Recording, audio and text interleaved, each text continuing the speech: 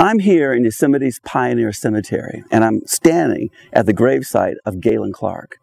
Galen Clark was a pioneer in the 19th century. Galen Clark was suffering from tuberculosis. He knew that he was going to die, but when he came here, he lived. He lived a long time, till 96 years of age. So much for a sentence of death, and so much for the revitalizing effect of being in the range of light, John Muir's range of light. But he planted these giant sequoia around him because he wanted them to accompany him throughout eternity. Now that's a great story, and there's great stories all around me. This cemetery literally not just entombs the dead, it entombs history. All of these stories are here, and the people who are lying here, who are resting, when they were alive, they helped shape Yosemite and create the place that we know today.